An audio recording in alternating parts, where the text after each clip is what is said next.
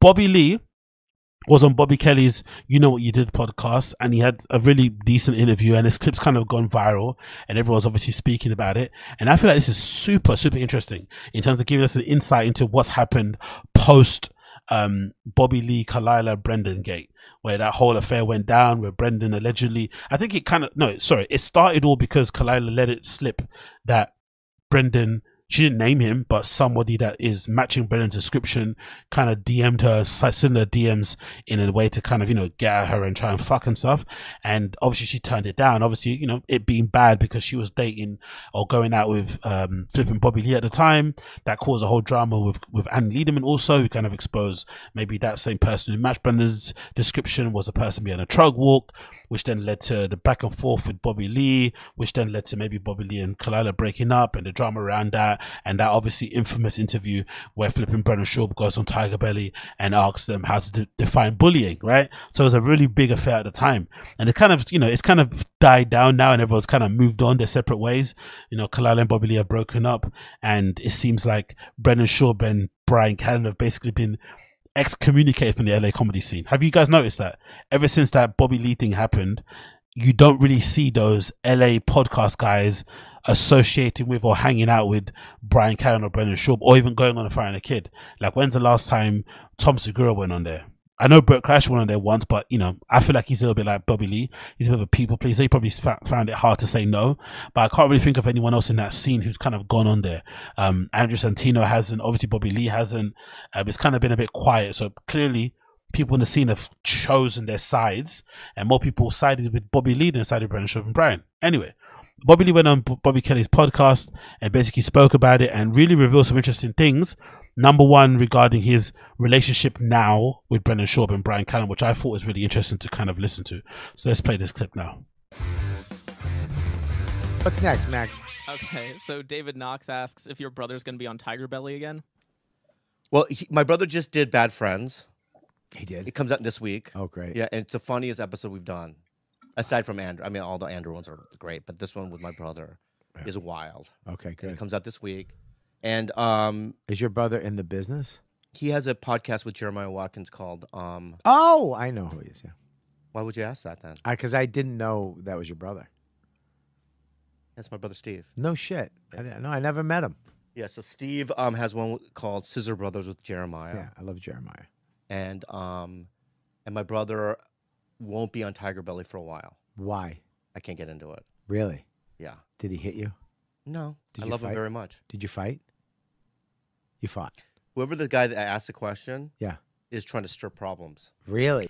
Now, the interesting thing about this is that, if I'm not mistaken, the theory goes that Stevie was the one responsible for leaking the information that KHALYLA liked to get, you know, trains ran on her, or she likes to gang bang, or she likes to be in an open relationship, regardless of what her sexual proclivities are, but basically leak the news to everybody else outside of Bobby Lee and KHALYLA that KHALYLA likes hooking up with other dudes for whatever reason. And that was the information that was kind of fed back to Brendan that he basically used to kind of hold over Bobby Lee's head in a weird way, I feel like, to justify him sliding in her DMs. That's my feeling. Because that's what I feel like. But I know BGL mentioned it also. I'm not too sure if Stevie told BGL and then BGL and told Brendan. But at the time, Stevie was kind of working with Brendan on King of the Sting. They were kind of, you know, he kind of would jump in and be like a guest host on there sometimes, even though they really, you know, didn't really shy away from kind of mocking him to his face and kind of taking a piss out of him. You know, these LA guys will do anything for a check. So he basically put his principles, morals and pride to one side and let them kind of, you know, take the piss out of him live on air, which I thought was sad because, you know, I quite like Stevie and I think he's pretty funny and whatever it may be. But that whole happened and that kind of led to obviously Bobby Lee and Stevie kind of breaking down relationship wise. But just imagine the chaos that these guys cause. Bryan Callen and Brendan Schaub, their inability to just be able to just handle the slightest bit of criticism and maybe some gentle ribbing and mocking online has led to them basically indirectly ruining relationships between two brothers who before that were pretty close. despite, you know, there may be issues they had growing up or whatnot, they seem pretty close on camera and stuff, and they'd always be on the show together, blah blah blah blah blah. So imagine what that must do, especially in your older age, right? These kind of things, I'd imagine, probably hurt more. I think when you have a sibling and you have some sibling clashes and whatnot and arguments when you're younger, it's one thing.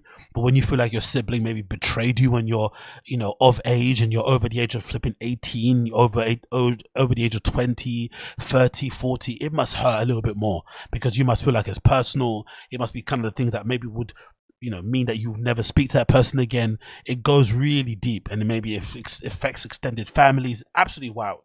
Absolutely wild. And it's just amazing just to see again the trail of destruction that they've basically left in their wake. It's absolutely insane, I feel like.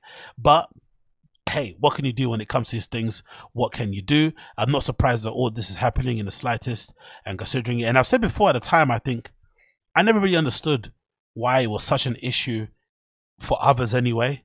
What KHALYLA likes to get up to is Bobby Lee's relationship. Like, if anybody should be upset or annoyed of their partner wanting to go and hook up with other dudes, it should be Bobby Lee. He's the one in a relationship. I don't know why other people were taking up for him, especially considering the guy's like 50 years old or something, right? He's an older dude. He's not some young guy. If he's willing to kind of get cucked, or he doesn't mind, you know, get taken advantage of, it's just his problem, really. I don't understand why anyone really cared about it, or kind of try to make out like flipping KHALYLA was some mastermind manipulator. Maybe, again, let's kind of give those guys benefit of the doubt. Maybe she is a master manipulator.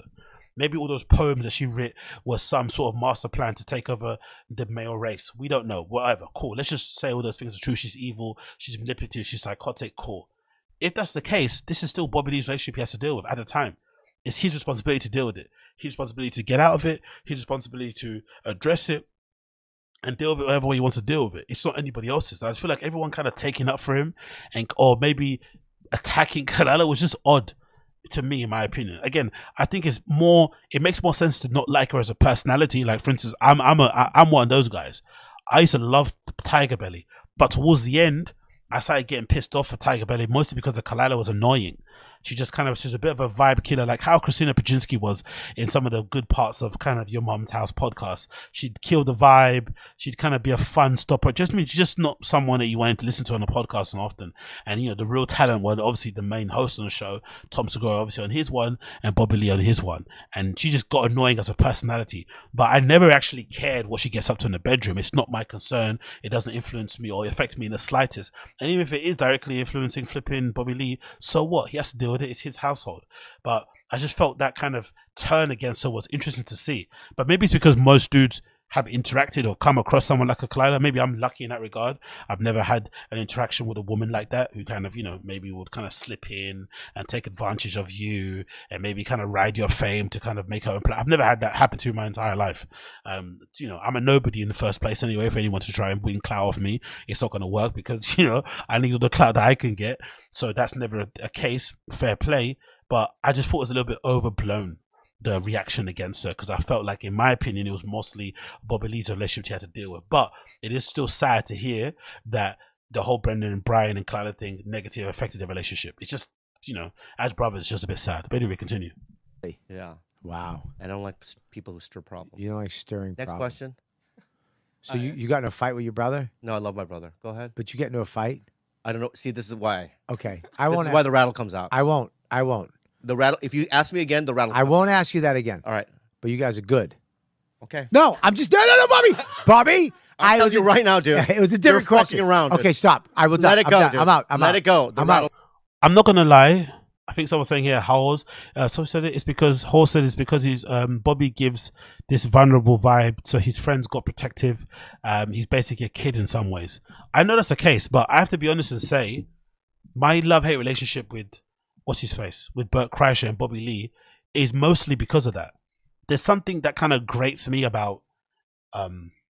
Maybe it's because of my own kind of non-realized potential and dreams. I don't really know, but there's something that I don't really respond well to, and it's like adults that act like children.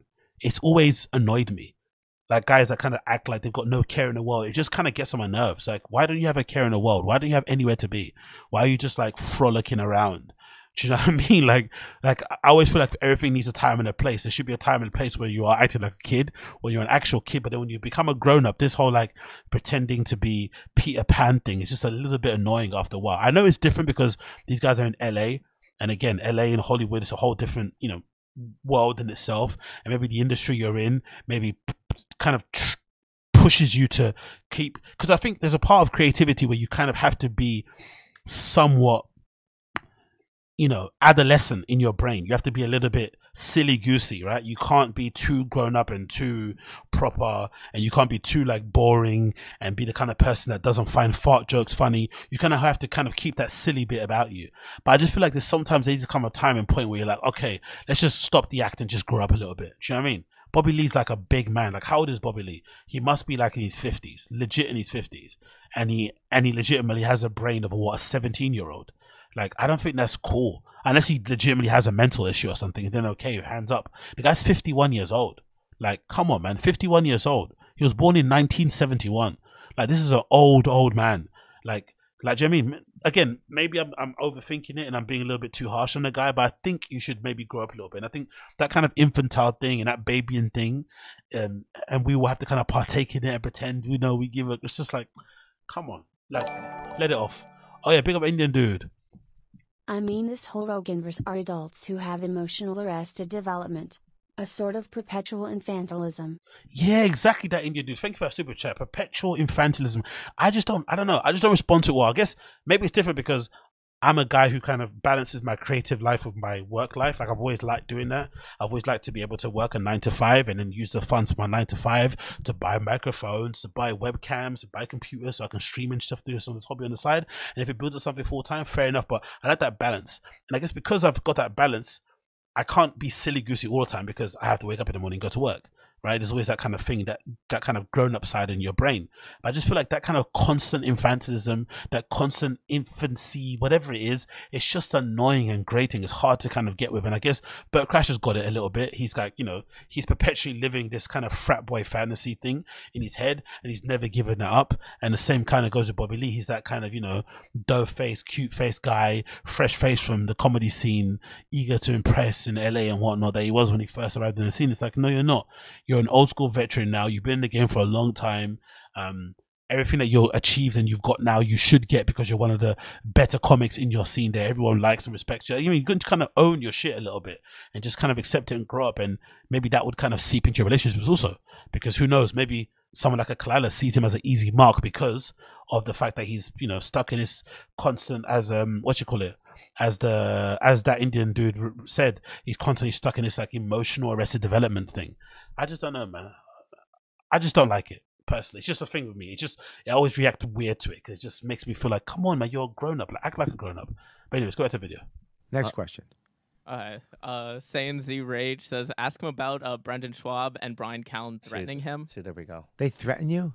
I mean, it's just like you just like to stir up the fucking. Buddy, I'm not asking these. Yeah, your people did. Let me ask you a question. Do I know the questions before they come in? No, I just have them in front of me. Okay, I didn't know. Why'd they threaten you? Because you now you're opening up. I mean, think about the refrigerator. Can you cover your stomach? No, please. You're being rude. You're being fucking rude. I'm just saying your stomach's out. I don't want you to look at it later and go, hey, can you cut that out when my stomach was out? Because I don't like the way it looks. All right. I know how you LA comics get. All right, so what you're opening up a window. I'm kidding. And a that door. was a joke. The Brendan Schaub thing. Oh, this thing, yeah. Yeah. There you get me. It's a whole. Let me say something. Why would they threaten you? Those are macho big guys that really could hurt somebody. Why would they threaten you? Oh man, it's such a big thing, man. Just tell me the little version. There is no little version. What did you do? I didn't do anything. Bobby. Fuck you, man. Okay, wait a second. There's been a lot of people that. Yeah. Go ahead. There's been a lot. You're afraid of intimacy. Dude, I do this. Dude, no, that's gay. That's gay. That's gay. All right. That's not intimate. All right. This is intimate. I do this. No, that's gay. Well, stop it. Stop doing this. But Stop doing this. Okay. All right. Bobby got generally worried there. Like, please don't touch my penis. I beg of you. This is actually good dig joke humor. You know how Brendan and Bryan always try and talk about dig jokes? It's always comes across cringy, try hard. This is actually genuinely funny because these are two genuinely funny guys. All right. Let me ask. So what you're trying to do is? I'm just asking. What happened? What was your part of it? There is no part. You didn't. They just threatened you. Let's beat up Bobby. Because if I were to fucking even get into it right now, it's gonna start the war again, and it's died down. Okay, so they don't really want to hurt you. No, I just have to say this, is that my relationship with those two guys are pretty much done. Really? Yes. I thought you were friends with them. No. Oh, no. No. That stinks. It's getting easier. You know what I mean? I think Brendan texted me the other day. I texted him back. Oh, that's A good. very abrupt text back. What was it? Watch your back? No, he's like, I have a job thing for you. Oh, cool. And I go, nah, and that was pretty much it. Oh, really? Yeah. He had a job for you, and you said no. It was like an ad thing or whatever, Oh. an opportunity for me, but I was just like, nah, I'm not interested. Was it good money? It's okay. Was it for a product you didn't like? No, it's fine. Oh, Yeah, I just right now I'm not ready to do business with them. really? Yeah. Okay. I love that. I'm not gonna lie. I'm actually happy to hear that because for whatever reason, I had a feeling that some way, in some weird parallel universe or some weird reality, Bobby Lee would be put in a position where he'd have to apologize to Brendan and Bryan, even though he did nothing wrong. Like he'd have to go and apologize to them and grovel to them and kind of, get at their feet and be like, I'm sorry, and get back in their good graces. They'd have a podcast together where they try to pretend they were all friends and everything was kind of, they bury the hatchet and move on and try and use it as a bit to kind of, make new content and make more money and make merch and all this sort of stupid stuff. And you can understand why he would do that if he did do that. I'm glad he didn't, but you can understand why. Because of the association of Bryan and Brendan with Joe Rogan, and how obviously now we've known how, Bobby Lee basically revealed that Bryan Callen was screaming at him on the phone during that whole KHALYLA drama and basically attacking him and kind of threatening him with Joe Rogan and stuff and weird shit.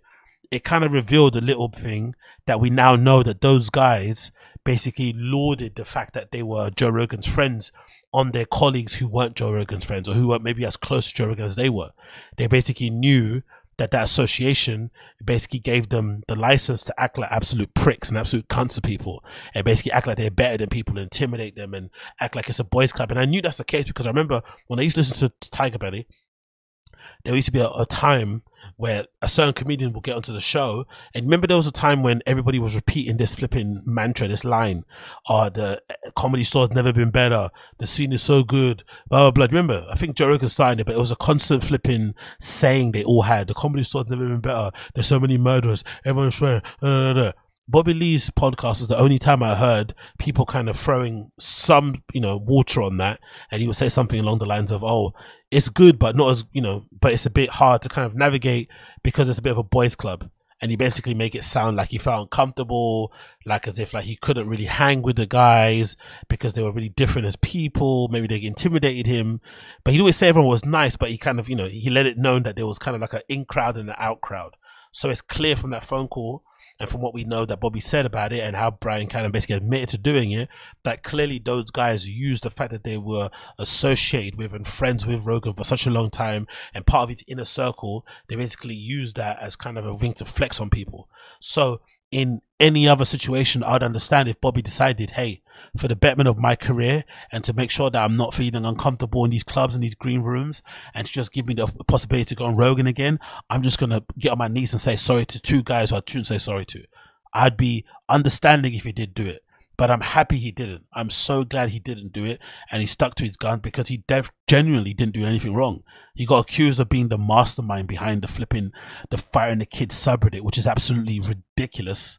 If you listen to the guy at any length of time, you can tell he's not pretending to be an infant. He clearly is someone that is an adult, an infant in an adult's body, clearly, and he doesn't really have any understanding about working those kind of things and be able to mastermind such a big effort. It's just ridiculous to even imagine it in your head in the slightest. And what was his crime? For being in a relationship with an attractive woman. That's basically his crime. His crime was being somebody, which I think was what happened also. I think his crime was being somebody that a lot of guys in the comedy scene never rated. They look at him like a cuck. They look at him like a weasel. They think he's ugly. He's small, he's short, he's Asian, whatever. All those things, I think, made them think, how the fuck did he end up with KHALYLA? And that little seed of how the fuck kind of it grew into a plant that turned into the flipping KHALYLA and thingy drama. I think so. That's my, again, far-fetched theory. I have no knowledge in anything. I'm just a random dude in London talking out my ass. But that's where I kind of stand on it. Like that kind of like bitter jealousy of like, oh, how did he end up with a hot girl? And they kind of, it kind of permeated into them kind of flexing on him and then blaming him for all that sort of stuff, and the 300 pages of flipping, source code and HTML code that they used to have the evidence on him. Absolutely stupid. So he did nothing wrong, but I'm glad to hear that he's not speaking to them. But it's also interesting to know that Brendan's doing that thing that he always does, that love bombing thing, where he basically will go out of his way to be super nice to you so that he can kind of inoculate and protect himself from any accusation of being a piece of shit. And I always had the inkling that it was definitely a thing that he did, calculated thing, because if you remember before, when the hate maybe wasn't as bad as it is now, there would always be prominent people that first kind of came across to firing a kid early, like maybe Tim Dillon or something, or Mark Normand, who would say stuff like, I don't understand why people don't like Brendan, he's really nice.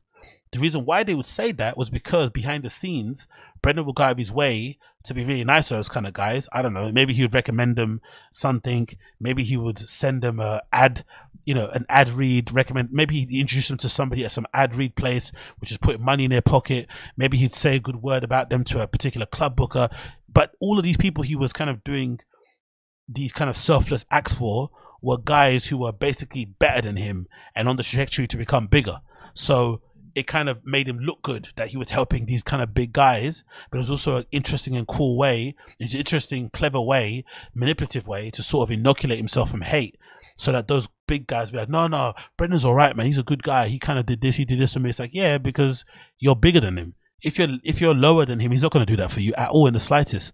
And I think once those guys realize who Brendan actually was, now you don't hear people like Mark Normand or Tim Dillon running defense for Brendan anymore. You don't hear them basically saying, oh, this guy's fine, you guys are overreacting, he's a cool dude, he does all this, does all that. They're kind of a bit mute on it, or like Tim Dillon, they'll sometimes throw some heat out there. So I find it funny that he's doing that now after all the damage he's caused to Bobby Lee and KHALYLA and their relationship and just their reputation, everything he did. He still had the guts and the gumption to kind of text him and try to act like everything was okay. Like, who do you think you are, man? Like, these guys are awful, awful, awful humans.